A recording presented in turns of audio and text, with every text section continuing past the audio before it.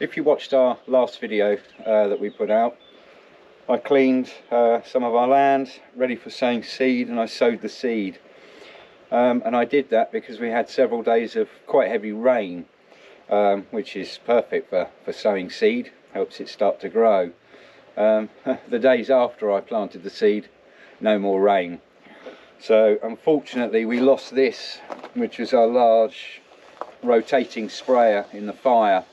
You can see it's quite, maybe you can't see it in the thing there, but it's absolutely distorted and melted. But thankfully the tripod and the tube that feeds it down here is still okay.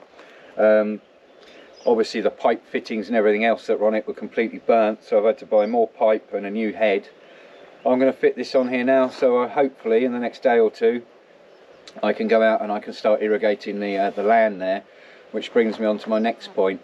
We've had quite a few messages from people through emails and our Facebook, and also comments left on our YouTube videos, and this is one of the people that left a comment asking if I'd explain a little bit more about the laws regarding the fires.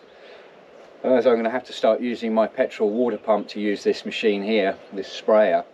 I'll go and show you now what all the fire laws mean.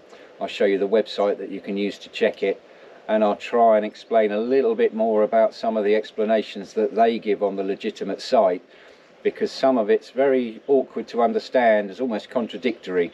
But because I know the local firemen and I know the local Sapadores, I've been and I've asked them to confirm some of the parts and points there, which they've done for me, and I'm hoping I can pass that on to you.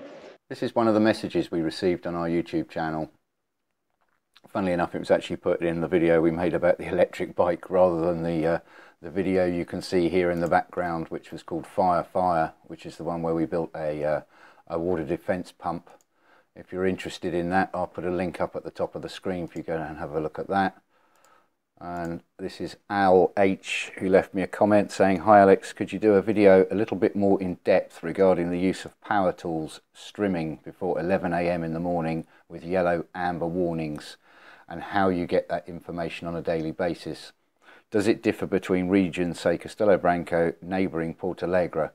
I think viewers would be interested in this subject. Best wishes to you all." So yes, of course I'm happy to help anybody out. So on your computer, open up Google, and you want to search IPMA, and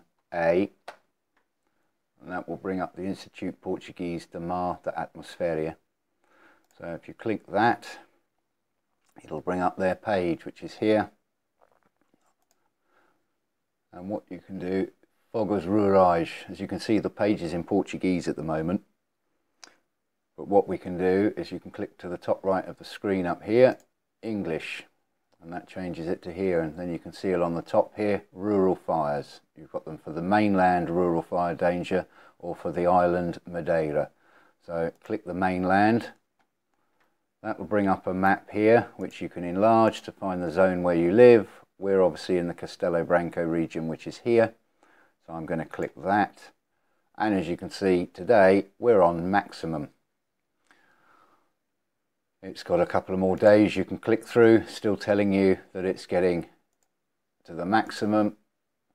And on the right here, it gives you the temperatures, the wind, how much rain is expected. Obviously that's completely blank because we're living in Portugal. And it's giving you a legend here of what things mean. And those, and the colours here, the red, green and brown, or grey rather, they are listed here on this symbol here. And that's telling you at the moment, because it's at the maximum, all these things here are banned. Doesn't look like a lot of information. So what you want to do is look down here, and there's a red bar at the bottom on the right here, and we can click that and it'll open up another page here, which let me enlarge that a little bit to make it easier for you to see. Agricultural burning or land clearing. And on the right hand side here, it is telling you that on the low, moderate and high, where they're grey, you can have what it says. And it says, on very high or maximum risk days, extensive burnings are prohibited. On other days, these are only permitted with authorization from the municipality. So this is talking about burning waste on your land. So when you look to the right here, it's saying the first three settings up to high you can have them, but as it states, you need authorization and you must register any fire before you can have it. They might actually tell you with one of those grey days, no, you can't do it, because at the moment it's just too risky. The general area is just too brown and crispy. On the last, very high and maximum, there's absolutely no way, you're not doing it. States very clearly here, throughout the year you're only permitted to carry out burning of cut and piled up waste with authorization or with prior notification. And it says here you can register that on the Quemas e Queimadas, and if you click that it'll take us to another page here. There is a phone number, you can call them, but there is actually an app you've got on your phone which you can install, and you can do it via an application on your phone now. So let's get back to here, machinery and equipment. So this is for cleaning your land. Every tractor now must have a fire extinguisher of at least 6 kilograms, which I've got on mine, and it must have spark protective devices in the exhaust, except in the case of chainsaws, trimmers and other small portable machines. You can use them in the very high days. It's quite confusing, this. It says on very high or maximum risk days it's prohibited to carry out work using strimmers, scrub clearing machinery and shredders. So it says here on very high or maximum risk days it's prohibited, but it does say on other days there are no restrictions to use the machinery. So again, if we go to the top of this page, you can see the last two on the very right hand side are very high and maximum. But what seems to be a bit of a contradiction is it says here on very high or maximum risk days from 11 hours in the morning until sunset it is prohibited to use agriculture and forest machinery. Basically anything that makes a spark. But between sunset and 11 AM in the morning, so basically you can work throughout the night past midnight until 11 o'clock in the morning, you can use these machines.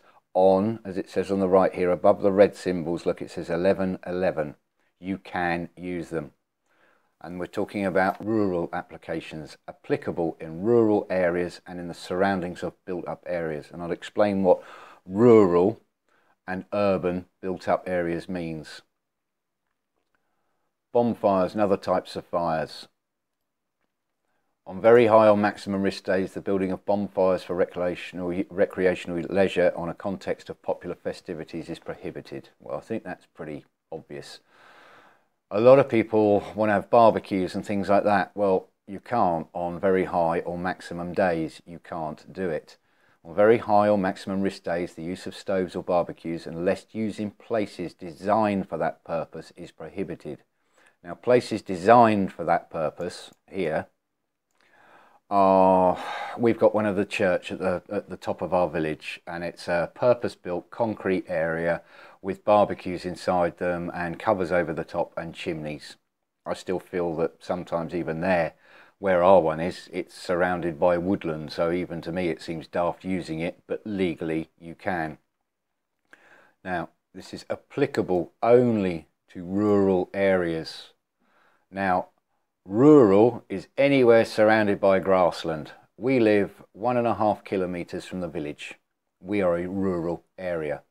The village itself is an urban area because it's a built-up village. There's a lot of concrete and tarmac and things like that around, preventing the risk of sparks jumping from your barbecue and catching light to your grass. I can watch people in my village have a barbecue, but me, I'm 1 kilometre away, 1.5 kilometres away from the village, I'm not allowed to have a barbecue because I'm rural.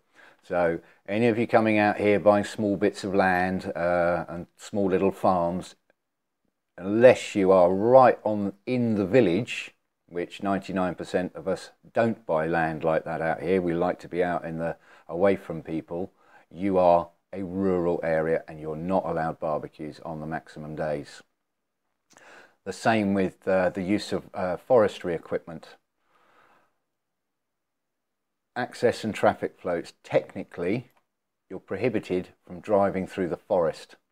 Now, when I asked my friends the other day, I said, so what is it about the driving through the forest? It's not so much because they think you're going to cause a fire. It's actually because the dust that you will lift up.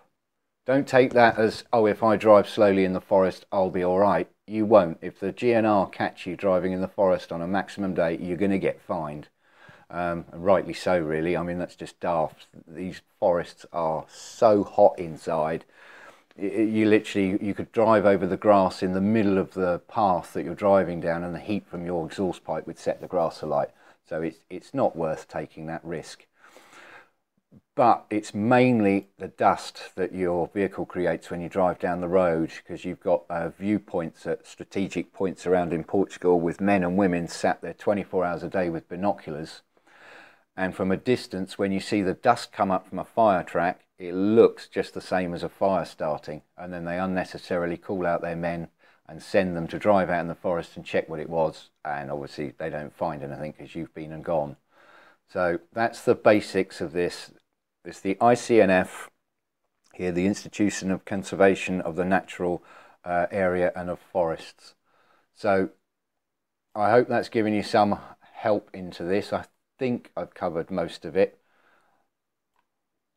If I haven't and you've got any other questions or anything like that, feel free to leave a comment in the video below and I shall gladly answer you. I hope everyone stays safe against all these fires, and I hope this will help you in some way.